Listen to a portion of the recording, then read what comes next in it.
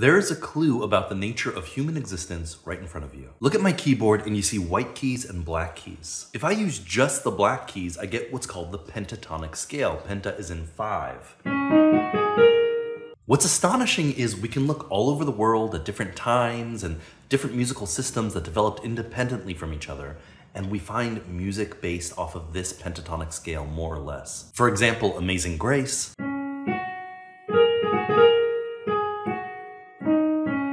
Arirang, a Korean folk song,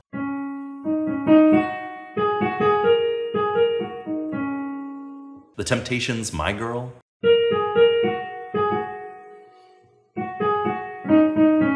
Queen's We Will Rock You,